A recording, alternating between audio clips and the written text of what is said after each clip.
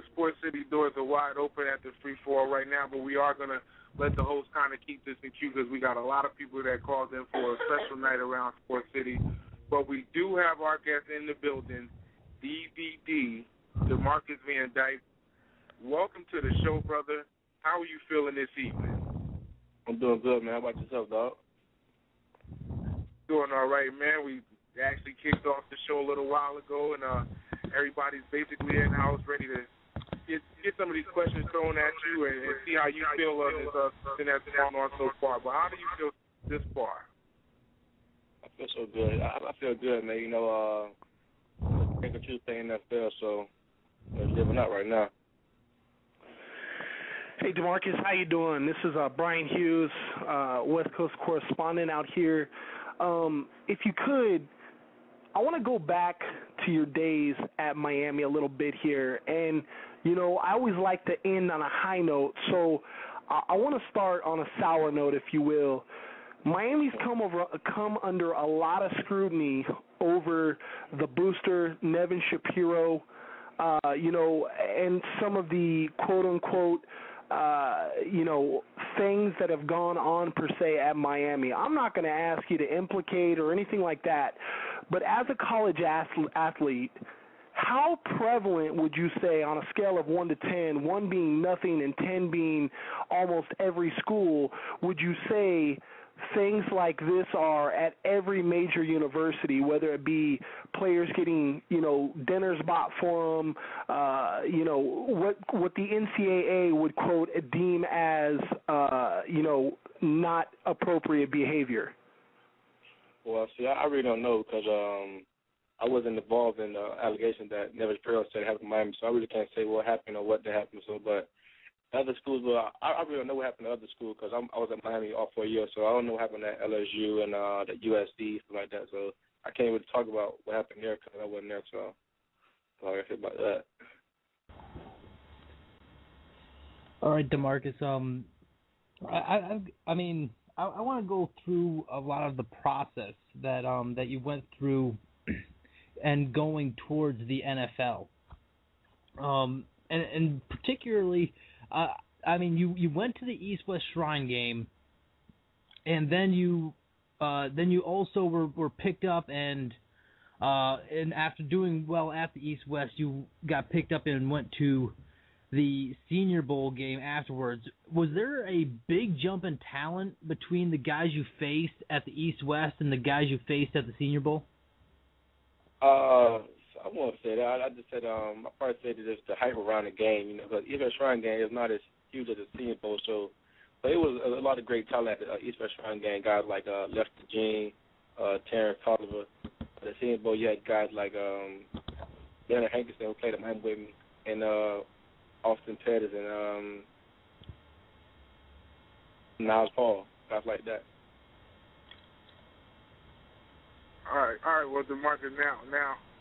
Like we actually discussed this outside of the show. You know, I'm a Hurricane fan, man, and I don't want to jump into it as in-depth as everybody else may want to, man, because it actually hurts me that my boys got the magnifying glass, or our boys have the magnifying glass over them. But, you know, be it as it may, you're in the league right now, and the standpoint that everybody's looking at Miami, does this actually, you know, hinder your situation moving forward with the Oakland organization, or do you just, you know, take it one step at a time and let life go on? You got to let life go on. Right now, we're still a you, man. You know, you're going to have everybody doubting us. So, but like I said before, it's just an allegation right now, so we'll bounce that from it. Hey, DeMarcus, this is Brian again. I want to go through the process a little bit of, you know, the combine when you were there. And, you know, I think you can physically prepare for a lot of the drills and events that you participate at. But the one thing you really can't prepare for, per se, is the interviews, is the questions that are going to be asked, things like that. While you were at the combine, what was the craziest question that a team asked you? Yeah, so the craziest I got at the combine was probably, let me see. One team asked me did I wear jock strap or tights. I was like, huh? Like, but Joshua Martez, I was like, it depends on the game, but you have sometimes you have questions that like throw you off to see like you got like some teams think you got everything practice already, so they try to throw a question at it to like throw you off track. But other than that, you get a crazy question every now and then. Well, Demarcus, you broke the cornerback record at the Combine, previously held by your current teammate Stanford Routt. Yeah. Do you give him a little jab, a little edge there, and have you two raced maybe in training camp?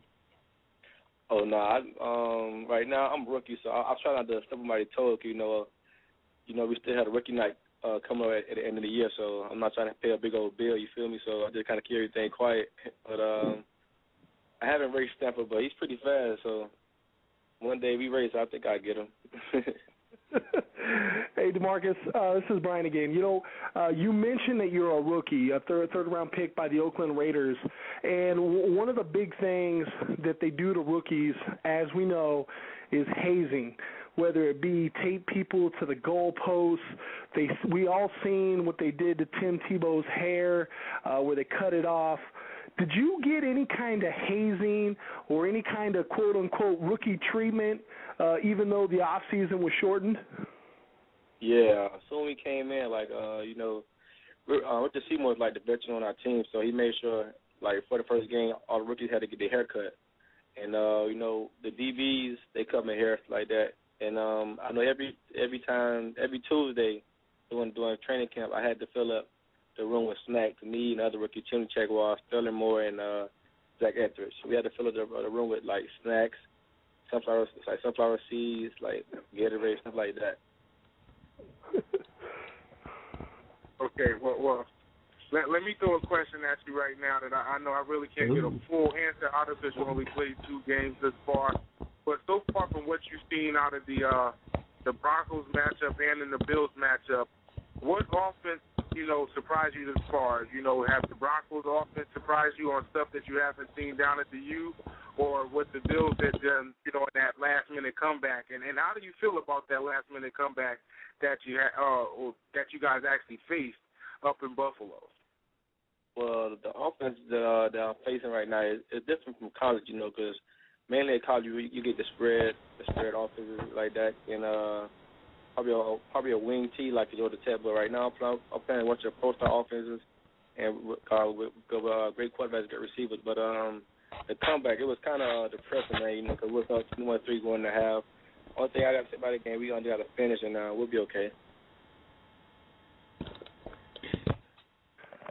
Demarcus, I've got another question for you here. I thought your rookie hazing was probably going one-on-one with Larry Fitzgerald your first game out. I mean, you played rather well, in my opinion, because, I mean, the guy made a few circus catches, but you were not really caught out of position. Can you explain the experience of coming straight into the league and going one-on-one with probably one of the better wide receivers in it? It was kind of crazy, but I remember going in the game, and I was like, man, like going to the bus, I was like, man, you know what? It'd be crazy if I go against Fitzgerald on my first set of the game. And actually, I did it. I was like, man, it's crazy, man. But he was a great receiver, big guy. I had the guy talk to him. He told me I should have went for the ball for an interception, but other than that, overall, great sport. Hey, Demarcus, one thing that didn't get a lot of media hype outside of Oakland/Denver is there was a couple times in the Denver matchup where you actually covered Brandon Lloyd. And Brandon Lloyd made a gesture like he was slitting his throat, and a lot of people thought that gesture was towards you. You care to elaborate on that? I don't maybe talk about what is that again? Say he made a gesture like that. He made a gesture with his hand like he was, like cutting his throat. And a lot of the media are saying that gesture was towards you because you were covering him on the play. You care to elaborate or tell us, what that gesture was about? It was my first time hearing that, so I'm just talking about it. I'm first time hearing this right here. Okay. So, my next. I'm sorry, Ty. Go ahead. Well, no. I just want to ask you, Demarcus. Like, well, since you got through, 2 weeks of football in the NFL right now, what goals do you have with the season at hand right now? You guys look pretty impressive, and with the Raiders actually sweeping the AFC West last year, do you guys actually, stay motivated and trying to knock that off again in the division, or do you guys kind of take it as a game-by-game situation? Well, Coach, you want to take it game by game.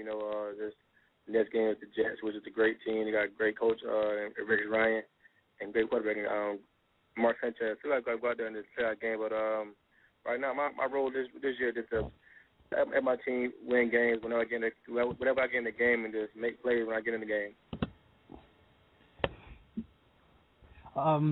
Yeah, my next question is that you, like I said, you ran the fastest cornerback time ever in combine history. Once you crossed the finish line, did you start scouting, real estate options in Oakland, or because the team has a high reputation for taking track guys at those speed positions. So did you have a feeling that once you crossed the line at the 40-yard dash that you were dead set to go to Oakland? Not really, because after I ran the second 40, which was the fastest one, I was kind of upset because I kind of stumbled out the blocks. I was like, man, I probably ran slow, but after I gave my time, they said I ran fast. Well, I guess I did. I actually did good, but I can't really say. I know they have a history of taking the fastest guy to combine, but I know when Coach Wilson came down and worked me out at Miami, he said I had great feet and great hips, so I guess that's one of the reasons they drafted me. Hey, Demarcus, this is Brian. You and your former teammate, Brandon Harris, down there in Miami, formed a pretty dominant duo at cornerback. Now, the competition you face at the NFL level is obviously higher than it is in college. What kind of adjustments, we know you have the speed, but what kind of adjustment, what kind of things do you need to work on technique-wise in order to take your game to the next level? I'll probably take just attacking the ball more, just being more aggressive towards the ball. Because in college, you don't play against great receivers every week like that. You probably have a big receiver this week, then another one down the road. But in NFL, every week got the best of the best. So, I just got to attack the ball and be prepared when I'm on the field. Well, okay, well. Go ahead. Oh, go ahead. You want to clean that up, or?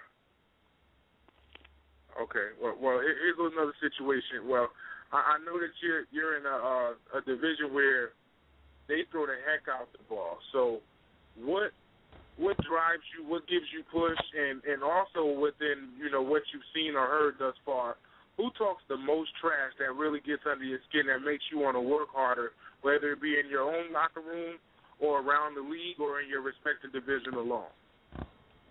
I've only been in the league probably two weeks. I really don't know who talks the most trash, but my motivation is just to be the best in my position. Growing up, nobody wanted to be coming second, so I go to be number one once I lead the league. You're playing the Jets this week. Care to give us an insight into what we should expect from this game? I don't want you to go too deep and give away your entire game plan here, but how do you plan on halting this offense going here in New York?